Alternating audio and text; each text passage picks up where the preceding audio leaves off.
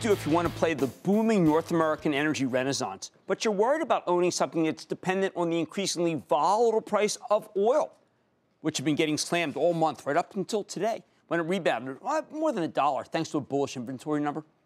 How about buying a stock like Magellan Midstream Partners, MMP, a pipeline master limited partnership that sports a handsome 3% yield? The bulk of Magellan's business comes from transporting refined products like gasoline and diesel. They have 9,500 miles of refined product pipeline, longest in the country, along with 54 terminals, 42 million barrels of storage. The company also has a marine storage business, as well as 1,100 miles of crude oil pipelines. Even though transporting crude only accounts for 18% of Magellan's revenues right now, some 75% of the company's expansion spending is focused on oil projects, particularly in the red-hot Permian Basin. Now, Magellan's the kind of master limited partnership that mainly works like a toll road. Roughly 85% of its business is fee-based and dependent only on volume, not commodity prices.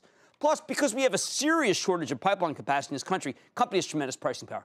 Meanwhile, Magellan is one of the strongest balance sheets in the business, and the company has a long history of raising its distribution, something they've done for the last 48 consecutive quarters. This one is such a winner. Magellan plans on increasing its payout by 20% this year, raising another 15% next year. So the bountiful 3% yield could get even larger, of course, without the stock going down. It would already be a lot higher, except that the stock has been on fire. 33% return year to date. Ideally, I'd wait for a pullback. This stock's currently only about 1.5 points from its all-time high. But it's been such a consistent, terrific performer. I don't know if you're going to get one. Let's take a closer look with this incredible stock with Mike Mears, the chairman, president, and CEO of Magellan Midstream Partners. Learn more about his company and his prospects. Mr. Mears, welcome to Mad Money. Hi, Jim. Thanks for the invitation. I'm glad to be here. Sir, you've been in this business for a long time. Did you think going, let's say, 3-4 years ago, that yours would be one of the most powerful growth stocks in the country? Well, I don't know that we're proud enough to say that we foresaw just how successful we'd be, but we really did have a great opportunity with regards to the crude oil space. We had an underutilized asset, refined products pipeline into West Texas that really kind of jump-started us into the business. We explored putting that line into crude oil about 3 years ago, which we just started up last year out of the Permian Basin, and it's really been a winner for us. It's fully committed, 275,000 barrels a day. It's called our Longhorn Pipeline. The growth in the Permian is continuing. That led to another project that we started about 1.5 years ago called BridgeTex Pipeline, which is a 50% joint venture between Magellan and Occidental Petroleum. That's a 300,000 barrel a day pipeline out of the Permian. Between those two, we're going to have about half of the incremental takeaway capacity from the Permian to the Gulf Coast. So we've really been in the sweet spot with regards to crude oil out of the Permian. But you also may be one of the biggest beneficiaries, if maybe the biggest beneficiary, if the Commerce Department really does get its way and we start exporting condensate. Because you've got splitters, you're the company that could benefit the most by export. Absolutely. If you look at the greatest risk to increasing or continuing to increase in crude oil production in this country, it's lack of a market. Most of the production in this country is light sweet crude oil, and there's a limited market in this country. Refining capacity in some cases was converted to heavy oil a few years ago. And so in order for us to continue to increase the production in the forecast in the Permian, in the Eagle Ford, in the Bakken, we need to have the ability to export it. Our pipelines are perfectly positioned to do that. We have marine facilities in Houston and Corpus Christi that can also allow us to export or put crude oil on the water when that time comes.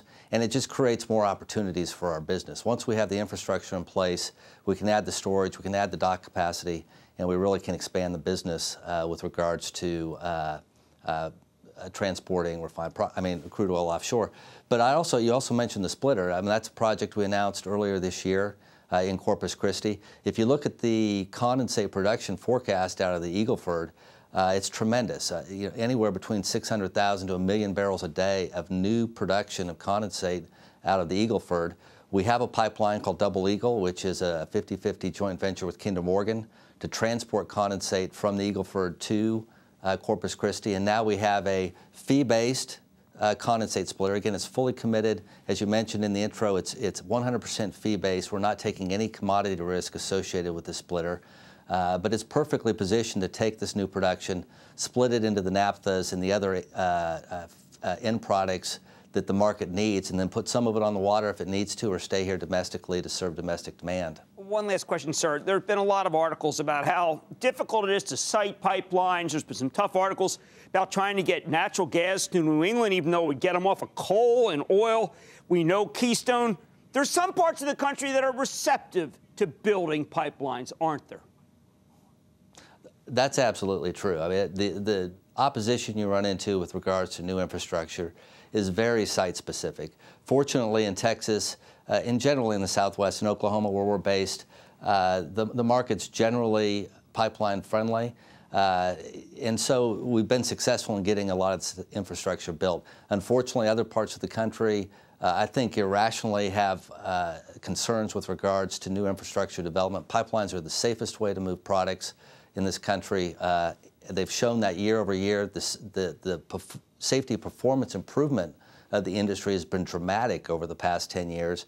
But those facts don't get out in the marketplace that often because people are so focused on the opposition to infrastructure. But fortunately, where a lot of the production is taking place, we're not seeing that opposition. Well, we're different on this show. We try to make people money, and we also know that safety in pipelines actually are very much in common versus the ways that other people seem to want to transport things, which are not that safe. Mr. Mike Mears, Chairman, President, CEO of Magellan Midstream Partners, thank you so much for coming on the show. My pleasure. Thank you. Because this is the great growth stock for this moment. They are, when you hear about us exporting oil, they're the best player because they've got all this different infrastructure. They got the longest pipeline for refined product. They got everything going for them. Stay with Cramer.